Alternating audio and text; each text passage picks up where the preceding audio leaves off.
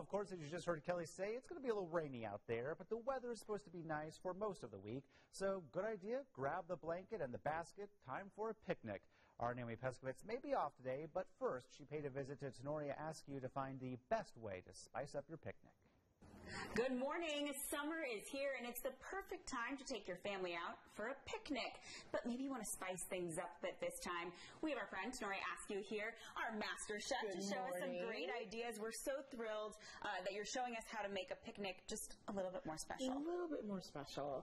Always take help from the store, but when you're going on a picnic, do at least one thing from scratch. Okay, and we're really from scratch today. Yes, we're going to go start to finish from scratch. The only thing we didn't make was the bread. Okay, which we could, but that would be really too much work. Yeah. And this starts with a key ingredient for what we're making, which is egg salad. Egg salad, yes.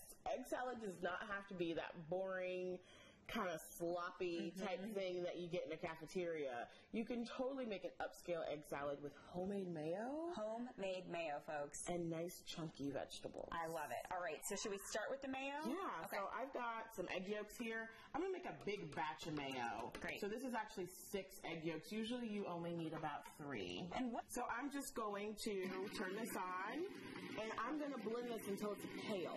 Okay.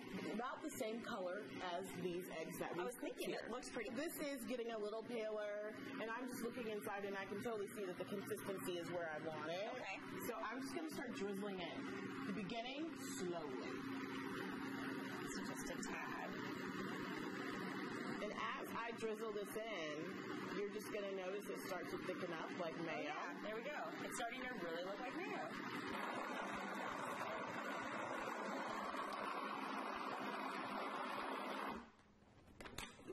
There's your mayo, That's guys. You have the consistency. Mayonnaise. There it is. So easy. That is so easy. Just add yolks and oil. Just going to put in some mayo.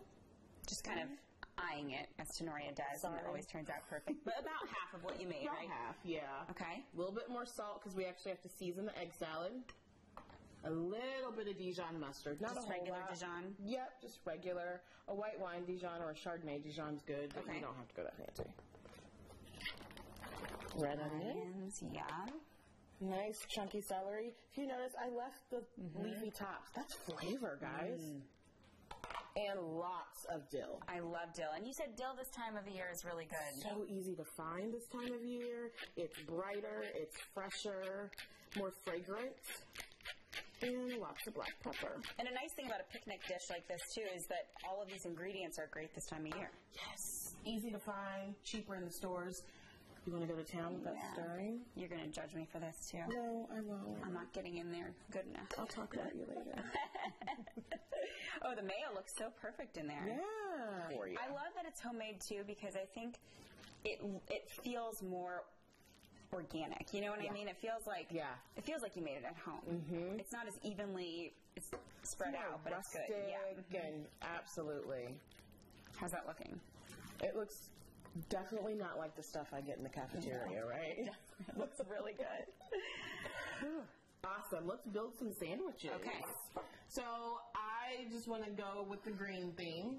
Great. So we're going to add some avocado to our egg salad sandwiches. A couple pieces of avocado. Okay. I'm going to mush it into the bread a little bit. And I'm just going to go for it. This egg salad here. Okay. I'm doing my spreading, sort of. Shall we taste? Happy picnicking, friends. Yes. Bravo. I think Naomi Peskovitz deserves a round of applause for that sandwich and her stirring skills right there. Some great ideas. We've got that recipe for you on WTHR.com.